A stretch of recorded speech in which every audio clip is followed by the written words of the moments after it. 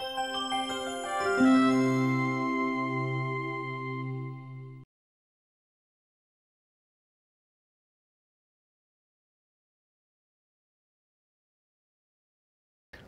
that depends whose sector you are looking at. I think there's a large amount of smallholders that they don't have access to capital.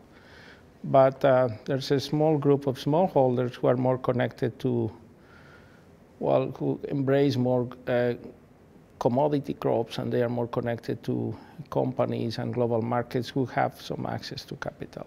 Also, because that capital comes through the agreements that these smallholders have with companies. Yeah, but it's true that a large portion of smallholders still cannot benefit from capital.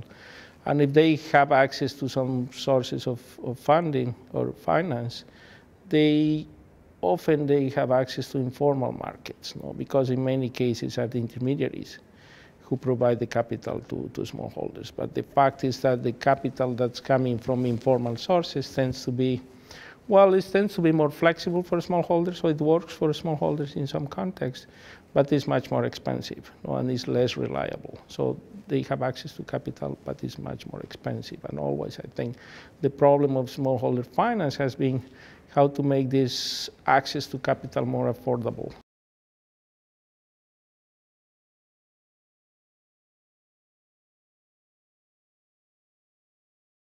That depends, and I think that's part of the questions. I think there's a portion of the private sector that has been able to build links with smallholders through outgrowing schemes, and I think you have companies that have been able to provide capital to smallholders, and not that just capital, but also technical assistance, and to build the services into the links that they have for smallholders, because they have to ensure that they have enough quality of supply and stable supply coming from these outgrower smallholders. But the fact is that now companies are making commitments to a source supply that is clean, is deforestation free, and I think that's one of the main issues that they are struggling with, is how to build these clean sources of supply that involve smallholders, but that is going to imply for them to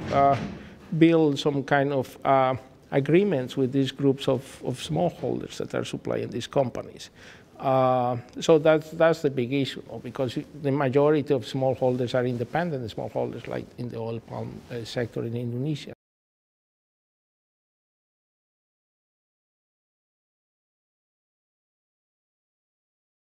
That's a good question, and I think what is needed is probably business models that are able to share those costs.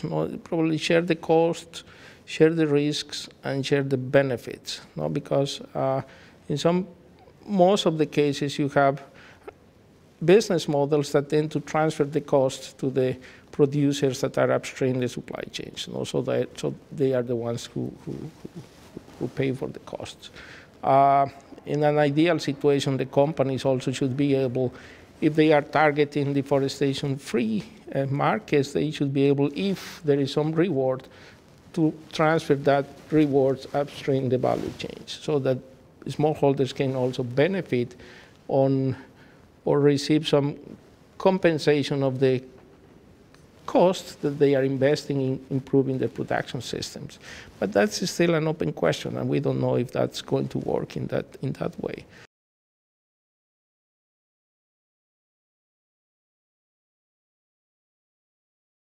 They are probably in a difficult position, because even though they may have the willingness and the capital available for investing with smallholders, I think the transactions costs are just very high for them to provide this capital to smallholders. So they really need these, microfinance institutions, cooperatives, or these aggregators that could, channeling the money through aggregators could be a way to reduce the transaction cost of that lending.